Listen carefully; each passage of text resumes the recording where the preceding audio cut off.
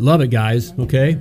Discounting is just it's just part of the service. Okay, and it's a service tool. Okay, it's a we can call it a sales tool, but really it's service. Okay, you don't need special sales gifts and gimmicks and that kind of a thing. It's just a tool that's used, and all of our society's used to it. We're used to getting coupons.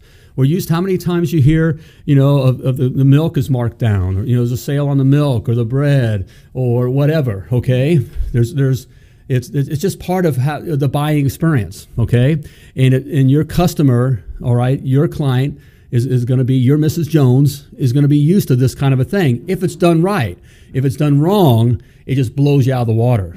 Okay, or they get you for nothing, and sadly, that's what a lot of it's happening. It's those extremes. Either guys are getting blown out of the water because they're doing it wrong, meaning they're sent packing, or they're giving their, they're just working for nothing, basically. Mm-hmm. Okay, so let's cover that. Okay, all right. So what do we have? Yes, okay? discounting for dollars. Discounting for dollars.